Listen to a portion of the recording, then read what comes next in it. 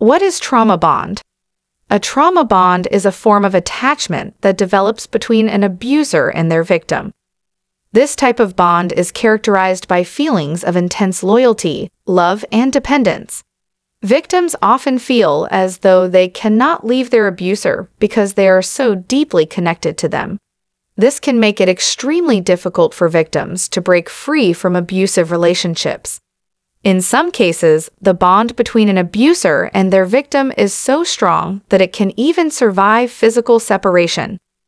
Trauma bonds often form as a result of repeated abuse.